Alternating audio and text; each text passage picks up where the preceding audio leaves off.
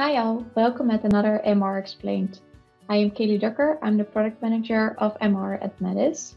And today I would like to show you how we can do easily a function analysis. So for that, let's go to the program. So here you will see our patient's browser. We can simply click on one or another and see the different series in here. You can load the patient in total. We can drag and drop different series in, for example, the short axis. I can double click to make it bigger, and I can watch all the different slices at the same time. Can zoom in here with this bar or go back to the one slide in here. Double click to see all the others. As you can see, there are also reference lines and reference points based on the current slides.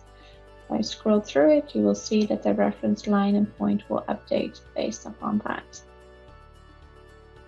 Now, if I want to do a function analysis, I can right mouse button click on the short axis and go to the QMass application. Actually, in the back, while the data was entered in our system, it had been scanned and checked if there has been any short axis data available. And based upon that, it had done our deep learning contour detection on that specific series. And then it created an AutoQ file, as you can see here in here.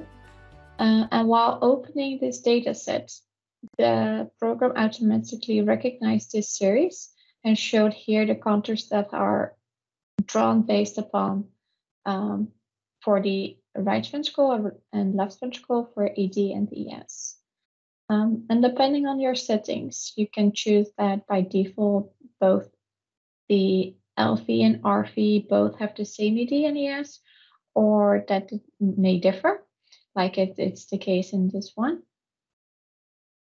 If you want, you can also, with drag and dropping in, you can also load all the contours for all time points.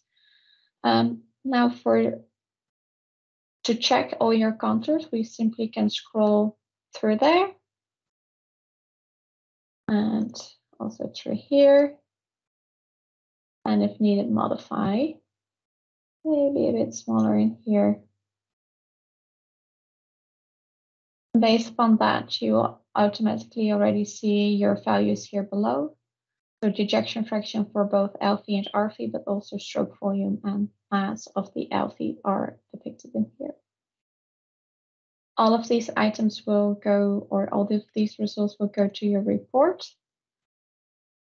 In this case, because of the anonymization, I see that no normal values have been selected. So we can go to the function analysis tab and select here, for now, a random normal value. Normally, when you enter your data, both age and gender are known, and based upon that, the corresponding normal values will be depicted. Or if you prefer a specific paper, you can also use different other papers for that. So now if we go into our report, you will see that also the normal values are depicted behind, and if one is out of the range, it will be shown here in red.